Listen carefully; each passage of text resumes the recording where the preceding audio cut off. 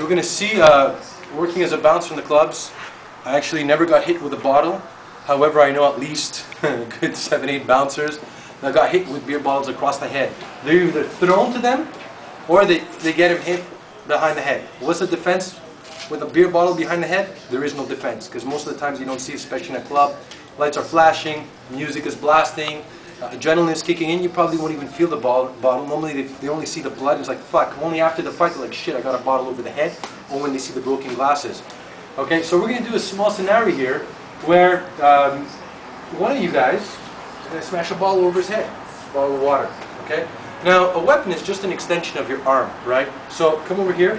So the principle is the same. Whether I have a bat, whether I have a stick, if the beer bottle is coming over my head, it's always here I'm doing it. So go inside. I'm always here, I'm doing this. It's the same block, right? I don't need 15 blocks. So it's the same thing, I want to step in. Now obviously if he's here and he grabs me and he smacks me over the head, nothing you can do. All you want to do is turn around and hit him, okay? So what I want to see you guys, you're in the club, you know, you don't like his fucking face, you don't like Filipinos. You're Filipino, right?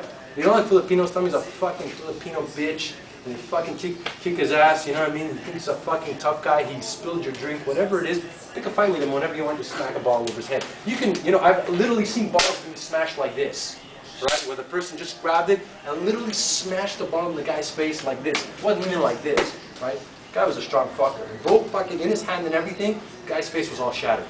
However you want, walk up and yo motherfucker, you got a problem? If I just clap, good. Alright? That's it. So let me see that, guys. Let's go. Let's go. Scenario. Hey man, what's going on? You're outside the club. Let's go. Let's go. I don't want you to run around all over the place. I want you to stay close quarter. I want you to stay in here, okay? This is the... Yeah. Let's go, guys. Go. Hey dog, what's going on? How's it going, man? Just coming out of the club? Motherfucker. Go. Come on, get him. Punch him in the face, Greg. Bill, come here, help me, man. Greg, come on. Punch him in the face, Greg. Greg, punch him in the face. Punch him in the face. Throw the bottle at him. Throw the bottle at him. Fuck, that's it. Good. Put him down. Put him down. Break. Good. Good. Oh, shit. Good work. So you guys can see there's not, you know, throw the bottle at him.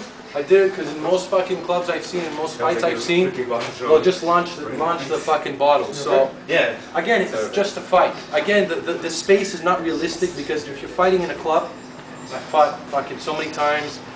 You trip on bottles, you fall, you slip. There's music, there's sound, there's adrenaline, there's a million stuff. It's so hard because there's so much stuff happening at the same time. Okay.